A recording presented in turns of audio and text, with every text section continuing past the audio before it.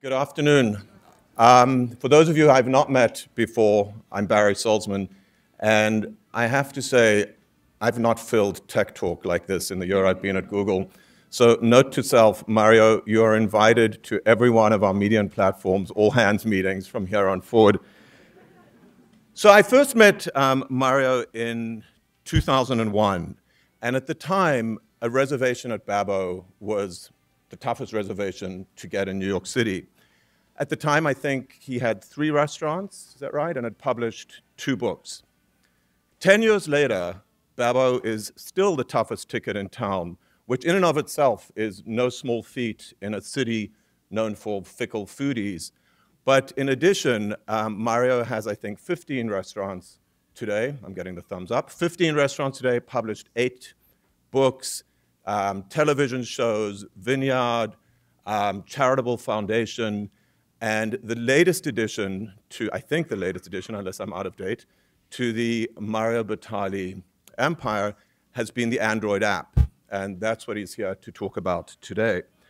As a tribute to Mario, I think everybody knows that our chefs at Hemispheres are doing a set of Mario Batali-inspired dishes for lunch. So after this, be sure to head up there and join us for lunch. I just want to read you something from Mario's official bio. And it says, "At the root of Mario's success is his passion and respect for all of the great tastes and traditions of Italian cooking, combined with an insatiable desire to experience and experiment.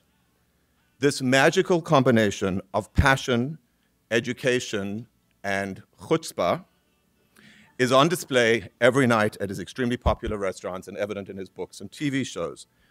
Well, last night I watched Mario's last appearance at Google on YouTube. And I want to say that, Mario, you have broken a Google record. He was on record as being the outside speaker to have used the F word more than anybody else in a 45-minute presentation. So I'm certain he's not going to disappoint this time. Mario, I have to say, it is effing good to have you back. Please join me in welcoming Chef Mario Batali.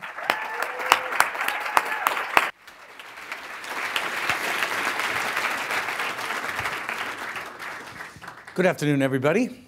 I'm sure you'll be slightly disappointed that with a 12-year-old and a 14-year-old, I've changed my rating from R to PG.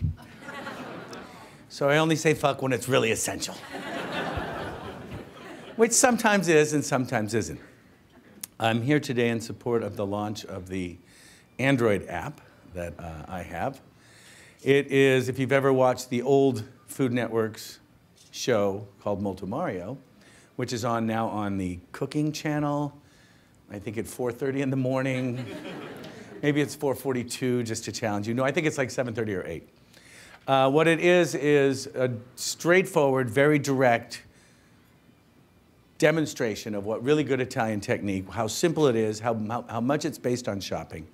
And as opposed to a lot of the other apps, which are virtually cookbooks translated to the page, this I actually walk through each of the dishes just as if I'm in the kitchen with you. And the idea is to empower you to feel that you can actually watch it. There's 1,000 features which we're going to demo in a few minutes that describe and display how you can use it in the very complicated world of multitasking, how we can use all of the tricks and treatments to make it happen. But what it's really fundamentally about is understanding that people, in addition to wanting to go out to be entertained by food, that what they really want to do is understand their food, they want to love their food, and they want to know about their food. 30 years ago, you became a cook, not a chef, right after you got out of the military, and sometime before you went to jail. And that's because cooking at that time was the lowest common denominator job. Anybody could peel a potato. Anybody could start in a kitchen and effectively work in a diner in any town, or in the military, or in prison, cooking food. Our fascination with food came as a result of our fascination with our health, our understanding of our health, our fascination with the things that give us pleasure. And I must say, I'm quite pleased to say that whereas 30 years ago, you might go out to get a bite and then go to the game, or go to the opera and then get a bite, or go to a concert or museum and get something to eat on the way. At this point now, amongst many of the people in this room, the bite is actually the central part of our evening or our afternoon. And it's our obsession and our pride and our understanding, as well as our internationalization and our super suave bola way that we travel around the world and look for things that make us happy, that food has come to the center of the plate, as it were. Subsequent to that, of course, Cooks became a little bit more successful. And it's in no short, it's not to short it, but I think that although Cooks have enjoyed a certain little bit of fame, eventually the next rock stars aren't going to be cooks. It's going to be farmers and fishermen. Because eventually you'll realize that no matter how much technique there is and how many BAMs there is or how many squirt bottles there is or all of those other things, effectively what really is the biggest decisions you're going to make are going to be on what you buy and how you source it and where you get it. So there's also shopping parts in this app, but I think the real understanding is to make something delicious, you really have to buy something that has a point of view. And it's that kind of slow food mentality, that kind of searching for biodiversity, that is what I really try to represent at this point. I don't know if any of you have heard about this little grocery store I opened up called Italy on 23rd Street. But if you walk in there, there's a huge component of it is slogans. It's allowing people to understand that it's one little bite of information that will allow you to really get your hands on what a great tangerine is, or why you eat this kind of spaghetti, or what kind of oil this is. And it's not really about Italian food, it's about the micro-regional components of Italian food and American ingredients as well, cooked into that world, that make it so satisfying to do and so delicious and also nutritious for you.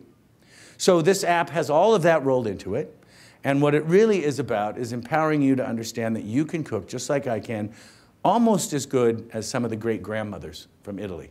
And that's the objective behind this, is to remove a little bit more of the veil, to look a little bit behind the curtain, but effectively watch and learn how to cook the kind of things that I do, as well as use it just for entertainment. I mean, it's just kind of fun to watch someone who seems to know what they're doing what they do pretty good. And that's why I'm here to do it. Now I'm going to introduce Matt Bardeen, who's my partner in this, who understands all the technology of it. Basically, I stood up in front of a camera for about 5 days and we shot 85 videos, which is a good little clip. And we had a good time. So Matt, why don't you show us about how to use this Android app? Okay. So let's see. This is the home screen of the app. Actually, maybe we'll start with, no, that's good. And the main feature navigationally is this. Hold on, let me interrupt 1 second. If there is any questions at all time, it can be, we can just go right ahead and say, or bring up what you want. If you see something that looks incongruous, or you just want to say that you love Led Zeppelin, I mean, just bring it on. So the main navigation feature is this dial, which is inspired by a stove dial. And basically, we give the users a lot of ways to navigate and drill down and look at the recipes. So you can go by region, by course, by season, things kids love, because Mario's into kids. You can bookmark your favorites. Mario has kids, is what he meant to say. I have kids. I like their friends. We hang out. I'm not so into kids. No, I'm childish, is what he meant to say. I'm childish. That's what he meant to say. And he hasn't used the F word once yet. Not yet. So just a fucking introduction. So let's look by category, and let's look at the pastas. And oh, I didn't bring my glasses up, so I don't know what this is. That's bucatini alla matriciana, man. Right on. One of my personal favorites. So if you look at it this way, you can scroll through and just quickly look at all the steps. You can also hit the, not the back button, whoops. You can also hit the menu button. And this custom design navigation bar lets you see the ingredients, which you can also move to your shopping cart. It lets you see all the videos that would relate to this particular app. And I mean, meaning that as recipe. you use an olive oil, if you want to understand a little bit more about olive oil, right then and there you stop, you put a little bookmark and say, all right, let me find out a little bit more about olive oil, maybe before I use it or before I purchase it. So then you go to that, and then if in the middle of that, for some reason, you want to understand a little bit about how to zest a lemon, you can go right back to that and say, all right, now let me show you, let me see how to zest a lemon, and then go back to the recipe, and then continue through. And since you're mentioning going back, this tab right here is for bookmarks, and as soon as I touch that, it's automatically bookmarking this recipe. So that's how I jump around and can cook several things at once. So now if I want to cook this recipe, I would turn it this way in landscape mode, and this gives me the steps either in text form or in images. So I can scroll through and just look at all the images. A lot of chefs are visual people, and they can kind of look at this and get a sense of what they want to do, but then it also gives you the text, and you can toggle back and forth. This one doesn't, oh, there's a timer. If Mario calls for a timer, we've built them into the app. And so say simmer 10 minutes, for example, or cook pasta. Oops, was there a timer here? There it is. There you go. So if I tap this bar, there's my timer. And I set it, and it's now running behind all of these. That's good, right? Perfect, nice, huh? Bravo, Matt.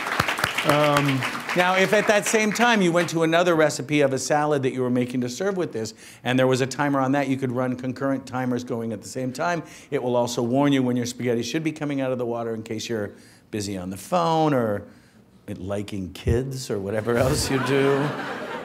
Which Mario is known to do, apparently. So just in terms of Mario mentioned the other kinds of videos, they're not just recipes in this app, they're also two other kinds of videos. They're kitchen basics, which, do you want to talk about that a little, Mario? Sure. I'll describe how and what you should look for when you're buying, or what you should be aware of. We'll talk about different kinds of salumi, what salumi is, where you can buy it, what the good ones are, what the ones that aren't so good are. I generally don't talk poorly about anything, but if I find something I find that I don't like, I'll mention a way to avoid it. And that's just about going to the right stores. Like if you want to know about salt, I talk about salt for like 4 minutes. That's just the kind of guy I am.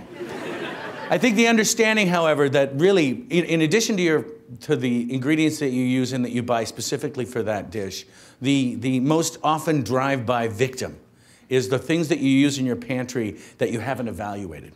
If you're using a subpar oil or a subpar salt or a subpar kind of tomato or a subpar kind of anchovy, everything that you use that in, or even breadcrumbs, if you use them improperly or you buy them wrong, the building blocks, the fundamental starting, the foundation of your dish is already marred. So you're not going to be able to stand much of a chance of making it great. The point is not necessarily following only what I say. It's about developing your own culinary point of view. And the informational text and the informational videos in here kind of coerce you to become more involved in understanding your pantry, which is really how you're going to make much better food. And having 3 different kinds of salt, because you know what they're for, and using their different levels of salinity and their texture will affect the final composition of the dish as well as the pleasure it's going to give to your friends and yourself. And understanding those details is what making really good food's all about. And it's not complicated, especially if someone describes it to you.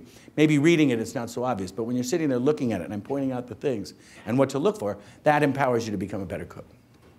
I hope. So let's just go back to that recipe, and I'll just show you guys the 2 minutes and 23 seconds. Get your sauce going, Matt. Oops. Okay. Let's turn it back this way, and now you can watch the video.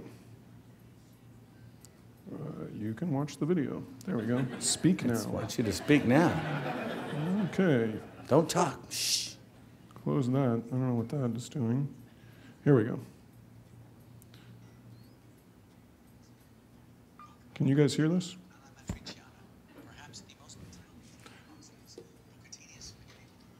Anyway, that's the video. Bucatini alla matriciana. That means bucatini in the style of the women from Amatrice. It's spaghetti with a hole. What I have here is guanciale. If you couldn't find some guanciale, you would go buy some pancetta or some great American bacon. I just give it a little chop right here with one of these fancy knives. I point to my name on my sweatshirt, and then I show you that even with the hands that used to be the Jimmy Dean pure pork sausage hand models, you can actually still make good food. The beauty of this is using these cameras. We use these Canon 5 cameras that are so beautiful that you get in there and you can really get a good sense of it. I always use extra virgin olive oil. And blah, blah, blah. And it goes on. And it's just like a segment from one of the old shows that I used to do and that I'm going to be doing again, where I fundamentally show people how to do it step by step, watching it there. I'm really in the kitchen with you, which is what makes it fun, and it also makes it something that you can really use. It's almost as good as a Kid Rock video, as far as I'm concerned. Right. Any other details? I think that's a good start. All right. Good. All right. Barry, why don't you come up? Let's talk a little bit. Matt will keep going through that and show us other details. Here's the shopping list. Oh, the shopping list is really cool because what will happen by the end of next spring is you can create a shopping list and then you can push a button and it will go to Italy and they will send it to you. So you're sitting around pretending you're working. Yeah, I'm calling someone really important. And you're basically shopping for tonight's meal. Italy will deliver that to your house before you get home. That's technology working for us, my friends. The timer just went off. Timer going off. Take the pasta out. Take the pasta out of the pan. I would love to sit next to you, but I have to stand. No problem. On your computer, well, I know they can get it on one of your competitors' smaller format programs. I've seen that one. Have you guys got a G-pad yet? I'll bet it's coming, though, and it will immediately be on that. So I'm not going to sit and have the kind of conversation I would like, because I'm not mic'd, so I'm going to stand at the podium. But I wanted to maybe kick it off with sort of a broader question, and then we'll come back to the app, Android specifically.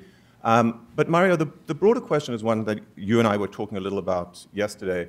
And if I look at the arc of your career, so the 10 years, the last 10 years, and the incredible increase that you've had over the last 10 years, it's paralleled very much a broader interest in food, right? It's the interest in food, the farm-to-table movement, nutrition. A lot of these, the making of chefs as celebrity, this has really been a phenomenon that has increased exponentially over the last 10 years. Why? What do you think has driven that change in how we think about food? Well, I think food became a significant part of people understanding that not only should they exercise, but they should eat well. I think that information became much more diffuse with the rise of the Food Network and then subsequently with the rise of social media and technology. I think that it's now very much part of the game to share information very quickly as it comes out, as you hear about something. And the way that we do it now, it used to be that we wrote letters and then we used the phone and then we used the handheld phone. And now we can virtually send any piece of media, any long, short document, any piece of video from cell phone to cell phone, from handheld to handheld, in seconds. So the information gets out. It's much more widely read. It's much more widely appreciated. And the sophistication of the people that are reading what used to be a Betty Crocker recipe are now much more fascinated in the idea of not only regional Italian cooking, but they understand the difference between the cooking of Puglia and the cooking of a town in Puglia called Bari. And then when you want to talk about what really makes Bari interesting is the kind of fish that they use there, or the kind of sweet peppers they use in their fish stew. And suddenly there's a whole level of sophistication that travel around. And as we will all realize very quickly in the next 10 years, when all content will become free, then we're going to really see how that kind of information goes out. And it's going to be much more tied to how you create the relationships between the content provider and the content user that's going to make the really big difference. And the advertisers and the book companies, and sadly the record companies who missed the entire boat, are all starting to really pay attention to how this information is getting out. And that's the real next 10-year generation ideology, is how we're going to monetize something, but how also we're going to take credit for our own ideas in a world where it's shared so quickly that it's everyone's idea at the same time. Which is good. This is good. Don't get me wrong. It's not a bad thing. In the meantime, anyone who has questions from the audience, if you want to make your way to the mics, it looks like we've got another part of the demo, but feel free to make your way to the mics. Just as a follow-up to that, Mario, so with the internet being a big catalyst of this trend or this phenomenon because of access to information, what it also seems that it's done is create the opportunity for individuals to become celebrities and to create brand around themselves. Prior to the digital media momentum, the real brands were those that were owned by very large companies that had the resource to get the exposure and the publicity. How do you relate your success in building the Mario Batali brand to digital media? Which tools have been more powerful for you? Where do you feel like you've had better traction, and what has been not as effective as you might have expected? That's a good question. I would say that being just being present in the revolution helps a lot. I certainly wasn't the first person on YouTube, but a lot of the things that I do are now well represented on there. And the beginning of that was letting people who might not have ever watched your show or ever cared about Food Network or ever cared about Italian food, suddenly there's a compelling reason to take a look at one little bite of it. And that introductory level is what causes people to take it viral, if you would like to say that. And the idea of being able to use that as not so much as a marketing tool, but as a communication tool to allow the message, provided you have one. A lot of people don't have a message, and they're all over the internet and all over YouTube. And that's all right, too. I mean, it's kind of funny to watch the cat, like, chase the alligator for a minute, you know? But, you know, at the end of the day, whatever. I think information and content's what's going to drive that. And if you have that, it's much easier now to meet people that might not have ever heard of you. There's a guy named Gary Vaynerchuk, the wine guy, who started out with this weird little thing in New Jersey, and now now he sells like $10 million worth of wine in a matter of 3 years. He's taken it from a standard iPhone camera or whatever camera that you use and broadcast himself into a position with the Wall Street Journal where he's like the wine guy now for young people. And it's interesting to see how he's managed that. And it's because his content is unique, it's because he's funny, and because he knows what he's talking about. And all of the rest of it is tools that we need to learn how to use, or we can disregard and figure out later on. I'm new to the world of tweets, Twitters, and twats, as it were. I'm not sure I'm not sure the past participle, but I guess tweeted. I'm sorry. I'm new to this world, and I enjoy it because it's not like I say, I'm going to get a pedicure. I manage it in a way that it seems at least more interesting to me and a few more people than just, I see a lot of people just saying, yeah, I went and I had a tuna sandwich. Well, that's really great. Why did you waste my time telling me that? But if I say, all right, I went and I understood how they cured this tuna and I made something interesting out of it and I watched it, and there's a whole level of information, then this new social media has traction because it has something more for someone to get their hands into. If it's just, I mean, we have a party on Thursday, you're all welcome to come, is a great use of it because you might reach people that you want to come that you never would have had access to. But just saying what you're doing, I got a haircut on Thursday, is like, yeah, right, good. I see you put some other content up. Did you want to talk about that? You were talking about Puglia, and I just wanted to show another feature of the app is to drill down into the recipes by regions. Stretching out eastward toward Greece and Byzantium. Oh, whoops. So here's the map of Italy, and I got Puglia wrong. Sorry, Mario. First I put up Lazio or something else. But here's Puglia, and so here's information about the region and then the recipes that are on this app right now that are from Puglia. Which is pretty cool, because that's original content. That means that's not in the book. What that is you get something that's unique to that, and that's what kind of drives an app sale for me. A lot of the apps are, you know, like, I mean, I like the Google app that you can talk into the phone. That's probably the one I use the most, because I can say, all right, where the hell is Harry Cipriani right now, and that finds it for me. But other informational ones, like there's this one by a guy named Ruhlman called Ratio, which for me is the greatest cooking app of all time. If you have a fundamental understanding of how to cook and you go on Ratio and it says sausage, it says this how much of meat, this how much of fat, and this how much of spice as a ratio. And if you want to make a pound of sausage, it tells you what to do. Same thing with a biscuit batter or a cake mix or like 100 things. You go in there and you say, all right, I want to know how to make this, and you kind of know how to make a roux-based gravy, like a Thanksgiving gravy. How much roux do you need for a gallon of stock? And it shows you how to... A lot. I'm not worried. Just so you know, that's what an aneurysm sounds like. So if you have one of those in a private, quiet room, go to your doctor. But the idea of the information exchange is what it's all about, and that's what makes this app kind of distinct. I'm really cooking there with you. It gives you all the information that you might have ever thought about while you're on the show, and that's kind of interesting. Yes? Hi, Chef Batali. Thanks for coming. So I actually have a reservation at Lupa with some Googlers tonight. Beautiful. And I'm wondering, what should we order? That's an excellent question. Have you been there before? No, it's actually my first time. Okay. The best way to understand an Italian meal is to get some antipasti to split up, then get one pasta per 2 or 3 people and split them, and then everyone get an entree. So that at least everyone gets one thing that they guaranteed they like. But you taste other things. Like there's this crazy calf's tongue in a slightly briny pickle with sliced onions in it that's called lingua salmistrata. That is so good, but so many people wouldn't order it because they won't want to commit to that appetizer for themselves. So you get like 4 or 5 appetizers for 5 people or 6 people. Then you split a bunch of pastas, then you all get your main course.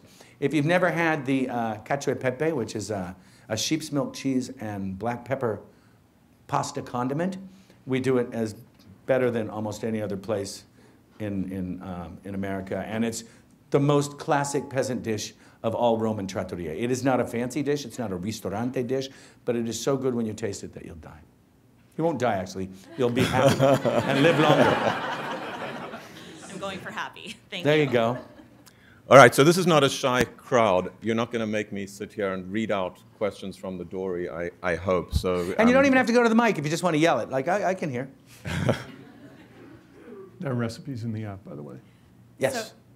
So, hi, my name's Phoebe. Thanks Hi, for Phoebe. coming again. I had the chance to do an internship at a goat farm, and one of the things I learned while I was there is that it's very challenging to get a foothold in New York City when you're a small supplier.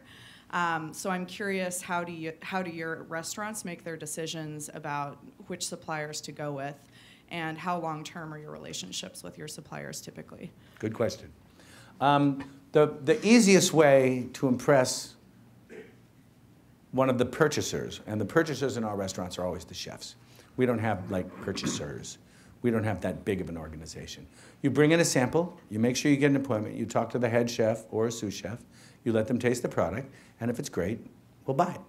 We love the idea of local. We love the idea of things that represent the Italian ideology. When you talk about ricotta, like the hardest thing for us to do often is get sheep or goat milk ricotta because it's inconsistent, because the animals give up milk when they're ready, and if you don't do a lot of the animal husbandry and you can keep your herd in the same kind of growth pattern that you need to make this a year-round supply of cheese, if you're out of it for 3 weeks, you kind of fade off our radar, and we need to find out a way that we can get it almost regularly.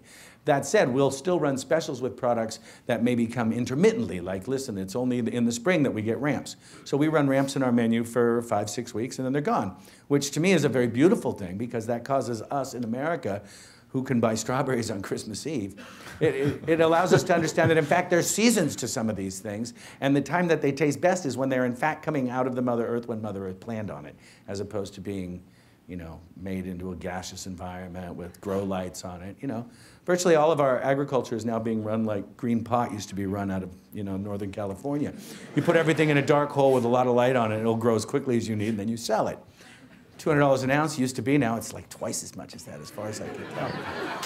And that's what they're doing with the little mesclun and all these crazy greens that have absolutely no season and no reason to be on a plate in the middle of winter. So that, I mean, the fundamental core of your product is something we want.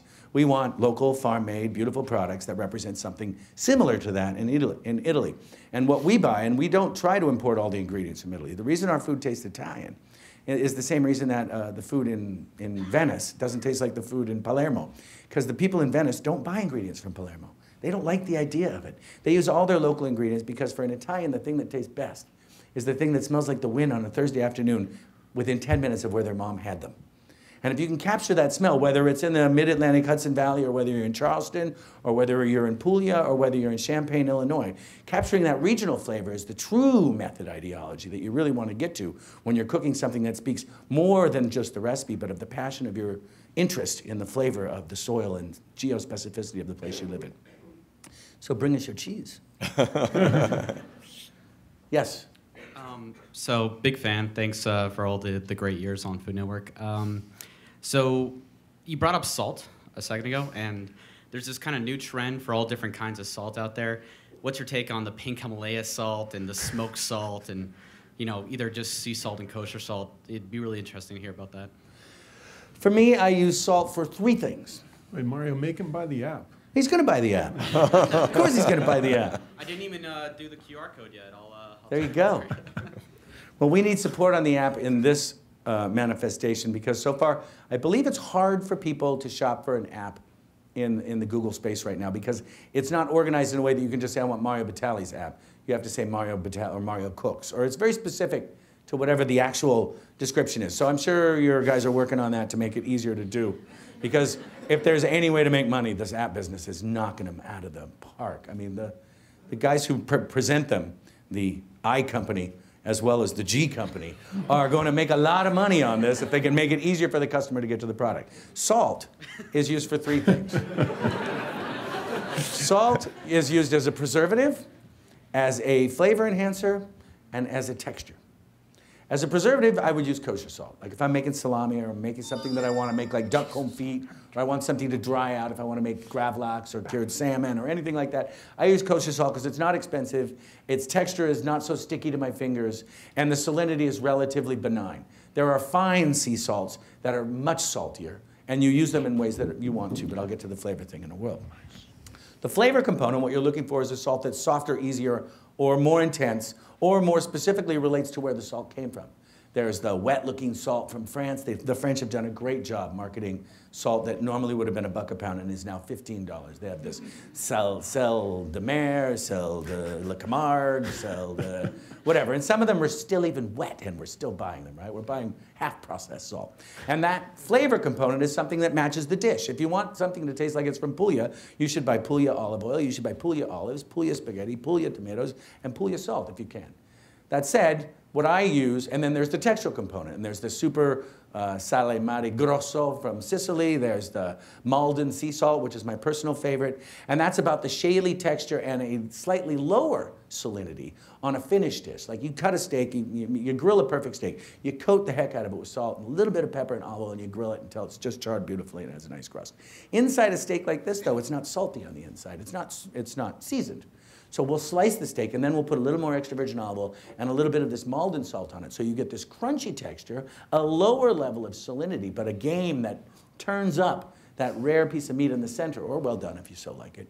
But what it does is it makes that whole chewing experience, that one bite, captures everything that I want to say about the potential for beef's flavor.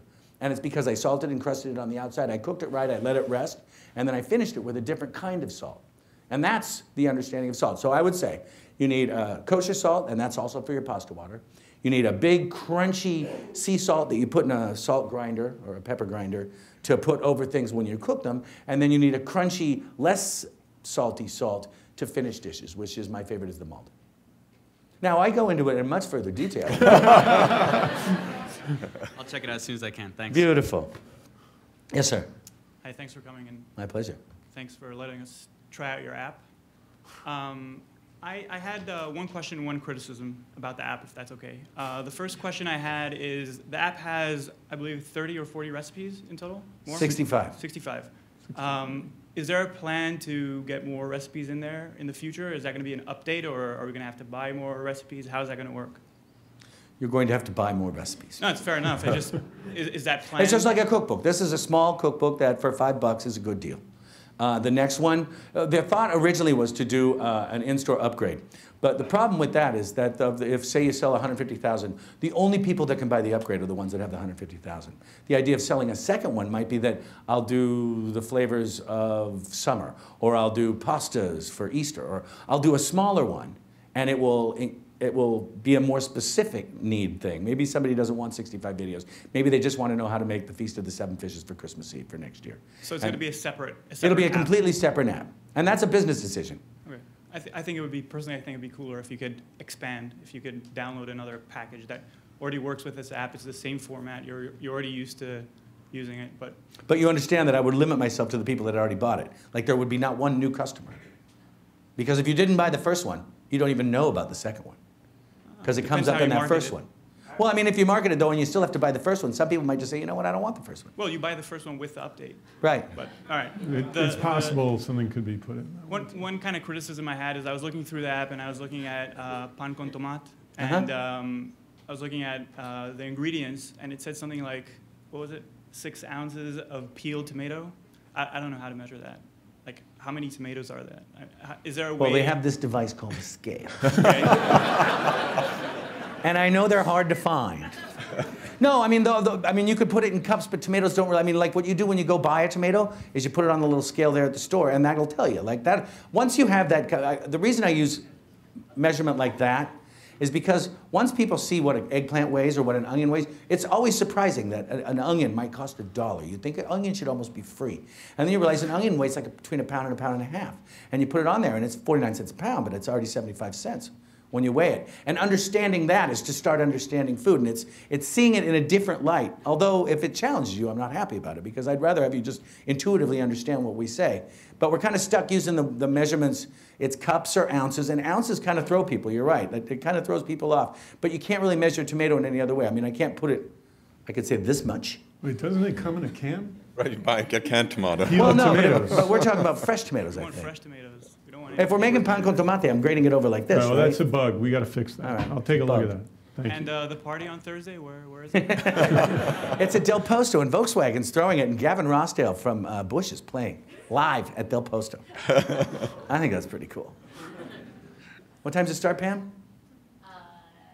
She's not telling. It's kind of squishy. I'll be there at 6:30, just for the record. Yes?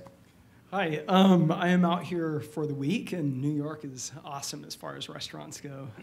A food item I love that you have in your app is, I don't know if I'm saying it right, is brajol or bracciole.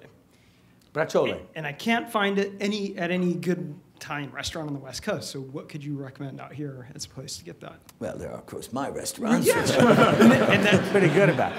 And But that's- let me, without being shameless on that, I would say that if you're looking for the classic red sauce done in the most traditional New York style, you can walk through all of Little Italy and never find it. But if you spend 15 minutes on Arthur Avenue in the Bronx at a place like Mario's or Roberto's, if you haven't been there and you're only here for a couple of days, go out there as soon as you're done with work today. Go to Randazzo's, get a couple of clams on the half shell standing outside with a glass of cheap Gavi, which hardly exists. And then go to any one of the seven great Italian red sauce places within 2 blocks of Randazzo's and go to the Madonia Bakery and get the prosciutto bread.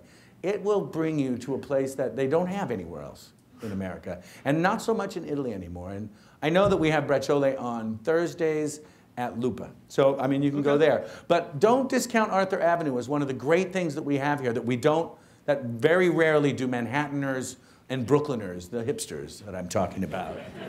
I know where you're from, all right? I know where you all live. We rarely go to the Bronx anymore unless we're going to Yankee Stadium. And to go to Arthur Avenue and see the real Italian-American tradition alive and better than The Sopranos ever was, that's where I recommend you go. It is wild. Cool, thank you. Sure. Thank you again. My wife actually grew up in Italy, and in 5 minutes she can whip something up that takes people hours and tastes half as good. She does a lot of this. Count your lucky stars. Oh, no. She doesn't keep. What's your view on improvisation? What's And my? view on improvisation? I mean, you have the recipes and sort of switching little things here and there. She seems to have a knack for knowing this is going to go well, this is not going to go well. How do you view all that? I completely love it. And in fact, the idea of taking a recipe to the grocery store and it says, all right, veal with mushrooms and escarole. And you go there and the mushrooms, they don't look so good, but you buy them because you're feeling that you got to get it. And the escarole, well, it looks like it's 3 days old, but you buy it because you feel you got to get it. Once you become the master of a certain recipe, to move around within that recipe starts to become intuitive when you experiment a little bit at the house. I don't say experiment when you have 12 friends over and it's a big wine geek dinner at your house. But what you do is you understand that a shiitake mushroom certainly works for a portobello mushroom, neither of which might be as good as a porcini mushroom, but at $38 a pound, porcini mushrooms might be a special occasion. So maybe you just cook cremini mushrooms today. And mushrooms are obvious because that's the natural thing. But when you start to understand kind of the genus of the different kinds of things that you're using. Like any cruciferous vegetable will work if broccoli rabe isn't there. And you could use broccoli, but you could also use cauliflower, and you could also use the Romanesco. And understanding that they come in kind of groups is where you can start to experiment, and that's when you really become the master. Like you read a cookbook and you make these 3 recipes and they're all good. And understanding that if you're doing something braising like an ossobuco and it's traditionally got carrots and onions and celery, that you could use celery root and put mushrooms in there as well, or dried porcini. You start to think outside that box, and that's when you start to become the master of your own destiny. And that's when cooking becomes something that instead of going with a recipe to the store, you go and you buy the 5 best things. Like, that looks unbelievable today. And then you get home and you figure out what you're going to make. It's less about the recipe and more understanding the steps of the technique. If it's just a saute and then some stuff goes in the pan and then you finish it with wine and finish the sauce, then it could be anything. Like, and you're only limited by your imagination, and every now and then you have kind of a dud. But a dud isn't that bad, because I mean, you made it anyway. The real component here is these. The human touch, the actual nature of something being handmade is what distinguishes it from the rest of people's food. And if we can get our hands on it, or get someone that we like, or even love, or don't even really care for, but appreciate their technique, if we can get their hands on our stuff, then that handmade component is what really transforms something from being pretty good to really exceptional. Thank you. Sure. Yes. Hi, my name is Dahlia. Thank you for coming in. So, correct me if I'm wrong, but the goal of your app is to provide original information to users in a unique way and to engage them. How has the response been, and do you think you're achieving that goal? I don't. Original is an odd thing when you're talking about a cuisine that's 3,000 years old. It's kind of my take on a lot of the dishes. It's certainly, my take is slightly original, but not so much. I'm much more of an adherent to the tradition world than the experimentation, or, for lack of a better word, the molecular gastronomy world. So the content is kind of my take on traditional stuff. But it's, I think it's being successful in that people are cooking more. I think when people walk into Italy, they say the same thing. I want to eat something. And what we want them to understand is, yes, come in and eat something, but eat something in support of understanding that you can make this at your house. And I think that people are starting to use it. Certainly, the larger you can see it, the more you feel like I'm in your kitchen. I haven't had very many complaints, but again, I don't read complaint mail very often. You can look at the reviews on that other store. Okay, so They're the reviews are positive. good. People love the app. So I guess we're good. I just want to chime in with one other thing about that your question. You know, it was a choice to Mario. How many recipes do you have in your device? Like 800,000 or something? No, like 120,000. No, but literally he has thousands. And in terms of making this app, you know, we discussed doing something that wouldn't have the video content and the images, but it seemed like you kind of want to put this guy in your device, you know, and not just have a bunch of text. So that's why there are 63 recipes and not 800. Like Mark Bittman. Right. Whose book is brilliant. But he doesn't really show you how to do it like I show you how to do it. So if there's ever a question on technique, not that ours is that complicated, but this should remove any doubt if there's ever a question on how far brown is brown, or how deep, dark, golden brown something needs to get before you turn it over, before you braise, or how to deal with pesto, or whatever. Like, it's very visual, it's very obvious, it's very clear, I think, I hope. Thank you. Sure. So, Mario, can we just take those last 4 questions? Sure, That- sure. That's okay, so we'll cut it off after the 4th. All right. So I was introduced to Otto in my first week in New York 7 years ago, and I still go regularly. And over the years, I gathered a few questions. So first, can you say something about the pizza recipe there, because it looks kind of unique? At Otto? Yeah. I decided that I wanted to put a restaurant in 1 Fifth Avenue, which is very near my house, directly across the street. I love the building, I love the look of it, I love the location, and I love the fact that it was very much featured in Ghostbusters. If you remember when the Stay Puft Marshmallow Man was coming down the path to crush Bill Murray, although the large shot showed him on Central Park, it's in fact in that building. So I was very excited about that.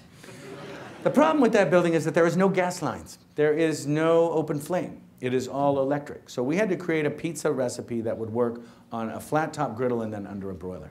So we did, which has a slightly, a little bit more yeast, a lot less manipulation with it, and it's relatively crisp and not so elastic like some of the Neapolitan pizzas that are enjoying fame right now. I think it's a delicious pizza. It is, in Italy, every different region has its own different kind of pizza. The pizza in the rage right now is the Neapolitan, which is considered the mother of all pizzas. And it's got a little bit more pull to it. It's very light. It has this kind of spongy, not so crisp top, and a lot of it's very wet in the center. I like it a little less wet in the center, so we put less stuff on it. But I think the fundamental similarities that we share with all good pizza is that there's not too much stuff on it ever. And it's really about the balance between the dough and the condiment, which is very much like in pasta. And my other question is, sorry, I tried all your other Italian restaurants and the Spanish ones, and it seems like you have the range of like very expensive ones and the less expensive ones, and then there's Otto. It's really cheap. Cheap is a bad word. Inexpensive. Yeah, in a very good way. Right. So I often sit there and eat pasta alla norma or something, and I wonder, how can you actually sell it for $9? It's cheaper than really bad pastas I ate elsewhere, and it's great. And like, do you lose money when I when I eat there? I appreciate your concern. Thank you. And one day we're going to turn a profit there, as long as you stop ordering so much of the pasta alla norma. No, what our trademark, particularly in our less expensive restaurants, is to make it even a little bit more like real food in Italy. And when you eat really great food in Italy, often enough, what surprises you, even though maybe you're not so cognizant of it, what surprises you is the lack of white noise. When you order spaghetti with peas and prosciutto in Italy, it's literally only spaghetti with peas and prosciutto. Like the prosciutto's the fat, the peas are in it, maybe a dusting of Parmigiano Reggiano. But what the fundamental difference is there's not a lot of extra chef ego on there. And in that same sense, when you eat pasta alla norma there, it's basic tomato sauce, it's the eggplant that we've baked in the oven, and then a little bit of that creamy ricotta over the top. There's not a lot of other stuff. So it's easy for me to make. It's inexpensive because I'm not adding all of this ornate technical components, which means I need a lot more hands to cook it. And then people eat it, and it's not like a giant portion. Like Americans have come to expect that the 1 pound bag is a unique serving size. and in Italy, between 70 and 90 grams is the normal size of a portion. So you get 6 portions out of 1 bag of spaghetti because they expected to eat something else, whether it's just a salad or 2 slices of prosciutto or a small main course. So you're getting the right portion. And what you're doing is, because it's 9, you're having another couple of things so that maybe you get to $20 or $15 or wherever the normal is. But you can find a satisfying experience on that. So thank you. And thanks for coming. And thanks for your concern. Otto is my most profitable restaurant. Because we sell a lot of wine, too. I mean, the whole experience is a very fair deal. And it works out really well. But I mean, also keep in mind, profits based on volume. And Otto this last Saturday did 1,273 people. Whoa. Woo! Any chance of any cheaper restaurant, any more less expensive restaurant which you will make more money on? I'm always working on them.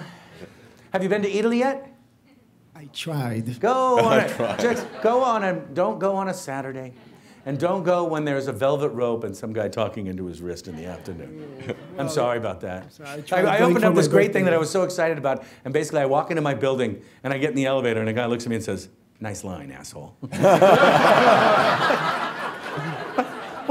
What? He said, "Yeah, there's a line 300 people long to get in your fucking grocery store, asshole." I'm sorry. I'm very sorry. Thank you. Hi, Mario. My name is Frederick. I would like to talk a little bit about Italy. And I think the opening was the 31st of August, and I know the concept from Europe. And I know you briefly talked about the beginning, but do you think this is a sustainable business, like sort of a melting pot for Italian culture and so on? My own experience was I obviously love the variety of products and foods. It felt here and there a little bit like a supreme McDonald's, in terms of efficiency and so on. And the coffee is I didn't find it particularly good, but I like the place in terms of. Did you drink your coffee at the Lavazza bar or the Vignano? At the entrance, and that feels like a Starbucks. Yeah, it does. More than anything. Come in another 30 feet, and there's a big silver machine, and all they sell is espresso and espresso macchiato. There are no milk drinks. Yeah. There is no other things other than those 2 things, and it's 2 1/4. Go in and have that coffee, and I assure you, your coffee faith will be restored. As for the rest, efficiency is what Americans bring to the table. the passion and the excitement and the product are what the Italians bring to the table. It's definitely sustainable. Last Saturday, 14,700 people went grocery shopping there, which is a number that I have no idea how it happens. But what it is, unfortunately, like any great thing in New York, it's overcrowded during peak hours, and it's just right during non-peak hours. So the best way to understand a place like that is to go at 9:30 at night, or go at 10 o'clock in the morning on the weekends. But on Saturday and Sunday between like 1 and 8, it's like a Beatles concert. It's crazy. So I guess this has been a success then so far. Do you think they're going to expand it to other cities as well? Yes, and we love the expansion idea. I am a partner in Italy, in North, Central, and South America. I would say probably our next location will be Toronto, and probably our third location will be Mexico City. And then I'll try to find one in America. You need the sophisticated clientele that you get in an inner city, as well as the resulting high-rolling suburbs, but it can't feel like it's going to be in Pasadena. It can't, to me, look like it's in a mall. It needs to be in a place that kind of embodies like we're in the Toy Building in Manhattan, which is a beautiful building right across from the Flatiron. And it needs to feel a part of that vibrant part of that live city culture. It wouldn't feel good in Culver City in Los Angeles. It wouldn't feel good outside of Chicago. We'd have to be down in the middle of town. So the real issue is finding that kind of real estate. This is 50,000 square feet in a place that makes sense. So we're looking into it, but Toronto's like a home run. It's easy. We can get downtown location. It's the largest population of Italian North Americans outside of New York, and a great place to be. So that's where we're going. Thank you. Thanks. Vergnano, Cafe Vergnano. Yes? Hi. Hi. Short. So I wanted to just ask, like, you deliver very traditional Italian dishes to sort of the American market. Do you find that sometimes you have to compromise on certain things to suit the American palate? So say, like, if you go to Rome and you get a pasta and it's very al dente, there's like maybe 2-3 ingredients in it, it's not very heavily seasoned. Do you find that dishes like that maybe aren't so popular here and you don't try and sell them, or do you try and adjust it to suit a palate? Like, how do you struggle between staying very traditional and sort of, suiting to the American taste? That's a very good question. I would say that the one compromise that we might make would be that there's probably 10% more sauce on our pastas here than there would be in Italy. Anywhere in Italy. And that's because they look at the dish as the noodle and the condiment or the sauce as like salad dressing. Like, the idea of having extra dressing at the bottom of a salad is repugnant to all of us. The idea of having a little extra sauce to drag up with our bread is kind of what the Americans feel the right is. It's rare that we'll send out, if someone says, can I have extra sauce, we have to actually say no. But we put a little bit more on just to kind of stem that tide. Al dente is a concept that Americans only think about. Many of them love saying it, and many of them actually like to say al dente. Dante was a Tuscan poet from the 1400s. If we had anything al dente, it would certainly be rather disgusting and buried. So, al dente in Italy is one thing. It is almost crunchy, and Americans just don't love it, and the Italians absolutely do. So when we recognize the low-tip potential of a six-top of Italians, we definitely undercook their pasta to the level that we think they want. If Americans say al dente, I mean, we serve it in the realm. But if you want to, if someone says they want it like Italy, we will make it literally 30 seconds less in the water. Okay, so we can actually request that. Oh, absolutely. Your restaurant. See, I want it like Italy, just like Mario says. And if you go to Italy, that's the only way we serve it. And we piss off 20 customers a day. But if they want it more cooked, we just put it back in the pan, no problem. Okay. So ask for it Italian al dente. Fantastic. Thanks. Sure.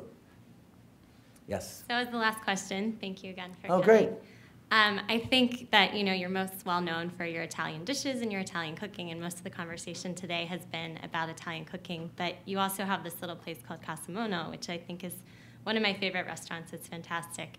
And now that you've opened Italy and we have the perfect place to go buy all of our Italian products, where can I go buy my Spanish products, or where should I go? D'Espagna on Broome has just about everything you'd ever need. Also, latienda.com is where they get all their stuff. So when you want to buy morcilla and you don't want to pay their markup, La Tienda delivers overnight just like everyone else does. The real winners in the internet trade business are the customers and UPS and FedEx. So as long as we understand that, then it's great, because we can get products delivered. I mean, let's put it this way. If you go on peck.it, and you want to get a culatella, which is illegal to bring in, and you tell them to mark it with a book label on the outside, they will ship that to your house, and no one will stop it. So there's 1,000 ways to get around the pesky rules of the USDA. But that said, the Spanish products outside of the really hoof-on Iberico, we can get just about everything, because the Spanish guys kind of paid attention a little bit more quickly and didn't kind of isolate some of their products. So go to España on Broome and maybe Green and Mercer. Lafayette, great store. And they have tortilla española perfectly made, almost as good as the one we make at Bar Ramon. Perfect. And I was one of only 10 people in Italy almost locked in there for the night on Sunday, so I had a totally different experience. You got the luck of being locked in there? Did. Almost. You know, people will pay for that. I know. Well, thank you. So our, in appreciation, our commitment as a team, right, has got to be to download enough of these apps to get it to #1 on the Android store, so we stop hearing about the other people and how they do a better job of promoting. So help me out with that, folks. Mario, anything you wanted to say about the app before, anything else before we wrap? I think the funnest part about it is that if you like me, you can have me in your kitchen. If you don't, you shouldn't download the app, I'm sorry. But it's me doing what I do and what I enjoy in a very relaxed setting, very much like this. And it feels like this. You don't necessarily get my witty response and repartee, but you do get the answers to your questions. And if you say, I say, and then you zest a lemon, and you say, I don't know how to zest a lemon, or I don't know how to trim an artichoke, or I don't know how to make a ragu, or whatever. You can go to the video that will give you that information with the support. And that's what this is about. This is not the most voluminous, recipe-heavy app on the market, but it is the one with the most clear, most distinct, most personal presentation of my take on what this food can and should be. And that's why you would buy this app. Yes?